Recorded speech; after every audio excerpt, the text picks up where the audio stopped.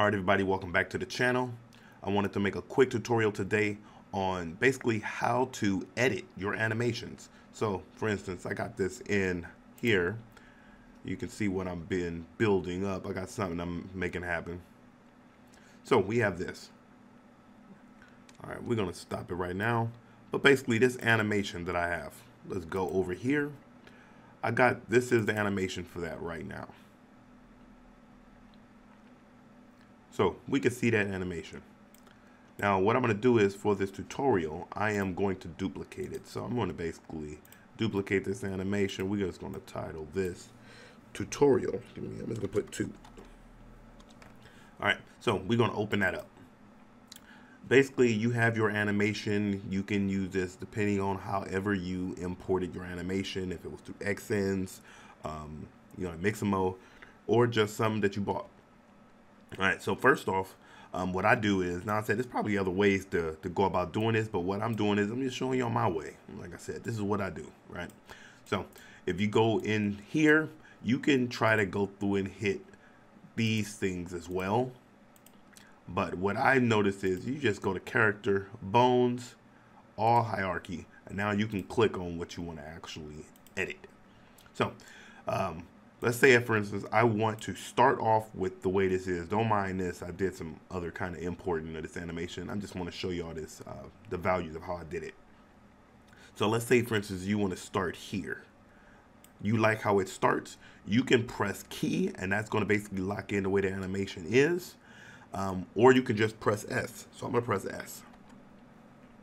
So I got it clicked on the upper arm, and we got it locked in.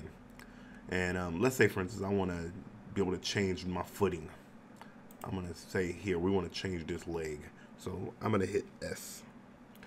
To leave it in that position, we'll see it come up. Then let's scroll down to the ending of this animation. Make this a little bit bigger. We want it there, and we like how it ends, and then we just press S. So now we have an animation. Now we can go in here in the center.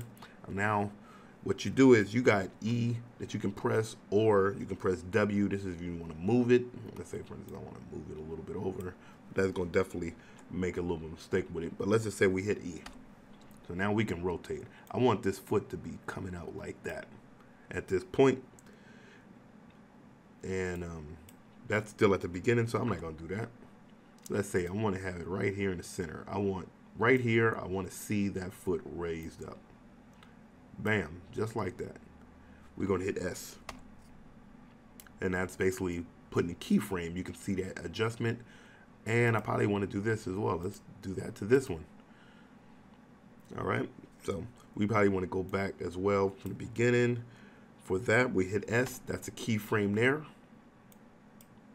And then we can move up, and then let's go to the ending. Basically, you want it to always, you don't have to always do it this way, but depending on if you like, pretty much like the bookend of your animation. So here, I'm going to open up both, just like that. And then I hit S. We'll see that get ready to go in. So I have all of those. See how it goes. Now you can go through and do head adjustments. You can use these as well over here. So if you type in head, you can go in there and then mess with the head if you wanted to do that as well, make adjustments. But let's say, for instance, you go through, you can do your fingertips, you can do everything, right? You like what you have. Now all you have to do is save it. It's going to take some time. So I'll fast forward this because it's basically just saving your thing. All right, so we have that. It's all saved. We can actually close out of here now. Now let's just go to my sequencer, right? So right now I have my old original animation. I'm just going to move this thing over. Give me a second. We'll move this bad boy over. Let's start it from the top. And I'm going to go into my animation, and we're going to put our new one we just created in here. Oh, look at the feet now.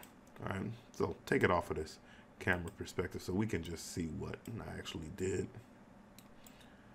That's my animation that I just edited. So,